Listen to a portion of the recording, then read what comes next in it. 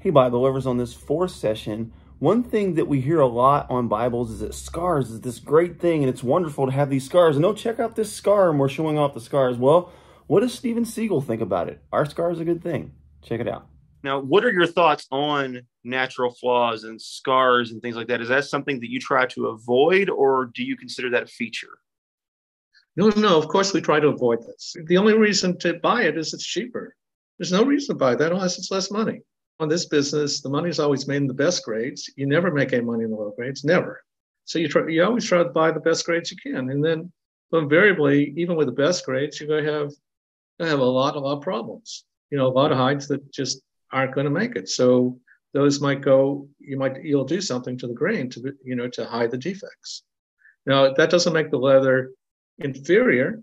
It just means the grade is lower. It means it costs more money. It was a lot more effort to create, to find such a product.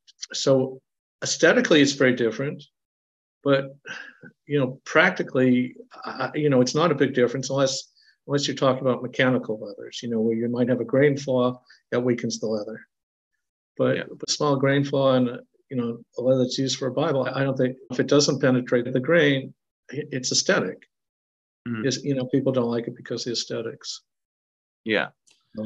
So it's really important to you that your company represents what has happened to the leather very honestly, so that the buyer knows exactly whether this has been stamped, whether this has been milled, or whether this is completely natural.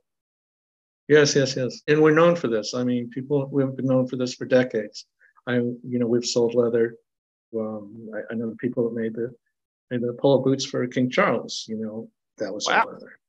I know leather that was used presented as presents, special presents to 3 of the presidents of the United States while they were presidents, was our leather. I know that Nancy Reagan's saddle was a birthday present from her husband. That was our leather. We made an FDA leather that emulates human skin, is used all over the world to test medical instruments. And we're the only people that make this leather. We have to be reliable, or the test results won't come out right. We've sold leather for many uses in books that I'm not allowed to say whose books or who the binders were, but I'm told, they're books that are well into 6, maybe even 7 figures. They're a lot of money. We sold, I played polo for 25 years, and we sold leather to many of the best polo players in the world. More specifically for the stirrup leathers, because if your stirrup leathers fail, you end up in the ground. You might end up dead. You may not end up dead, but you'll end up hurt. So you want good stirrup leathers. Our leathers went to anyways from 6 to 12 of the Kentucky Derby winners. Those are the stirrup leathers. Those guys, they're not going to fool around. They're going to buy leather that they can depend on, and someone's reliable. But what you're telling them it really is. I can't even think of all the different things we've done. I mean, it just goes on and on and on and on. I would say all the things about our company, that's probably what we're known for the best, is more about what our leather, how it's made, and we're willing to, and we would love to share that knowledge. Mm-hmm. We can't give you all the formulas, that's proprietary information, but we'll give you enough formulas that you can make a decision as to whether the leather is appropriate, as opposed to maybe something else. For example, many times people sell leather, they call it vegetable tint.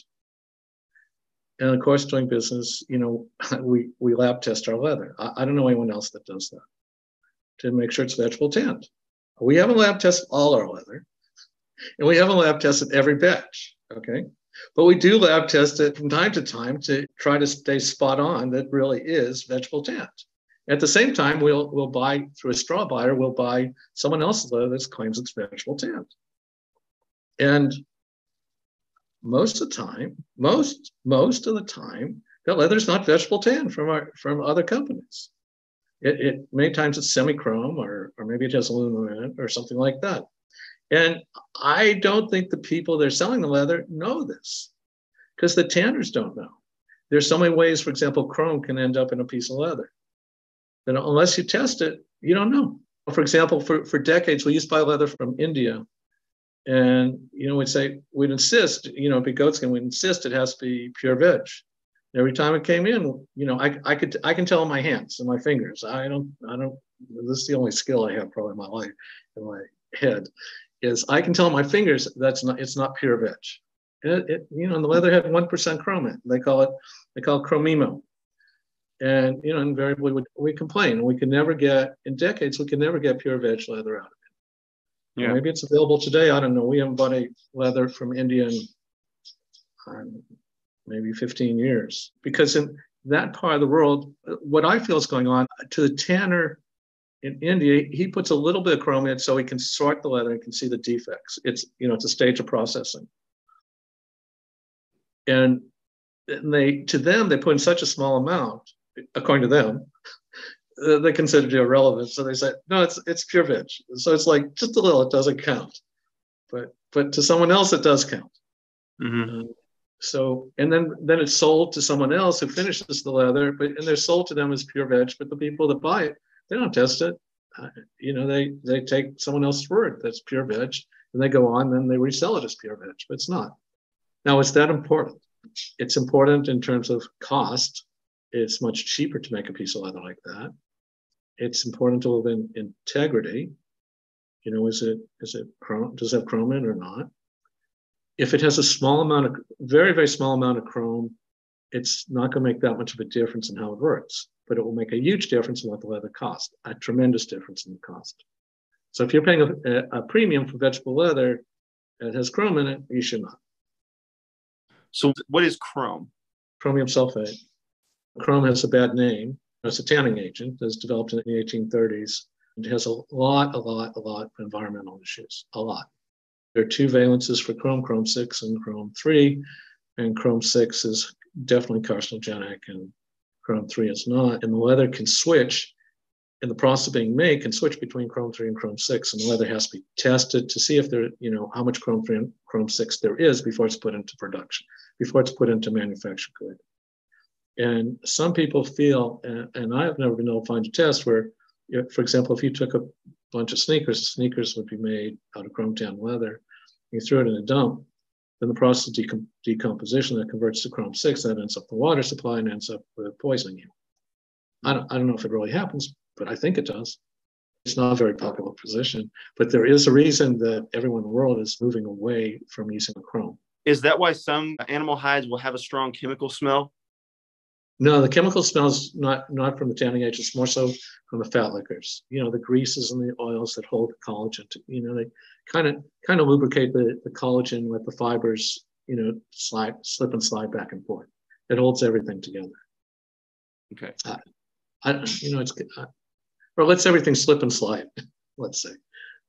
It's very, very important. It's unbelievably important in the production line there. So you can use fat liquors that smell real nice. You can use some that smell pretty nasty. Interesting, because a lot of the cheaper leathers will definitely have like that strong chemical odor when you take it out of the box. It could just be the fat liquors. I'm so used to smelling leather, I can't think of examples that smell really awful. Yeah. I know some of the mass-produced ones, some of them will have a really nice smell when you get them out, and then there are some that are, it's repugnant. That could be the finish on the surface. So, it could be a pigmented finish, which would be the equivalent to paint. Okay. So you can think of wood and leather very much as having similar properties. So if you're interested in messing around with it, with finishing leather, you can go to the hardware store and buy stuff that you might use for wood. And it, in some cases, it'll work very well for leather.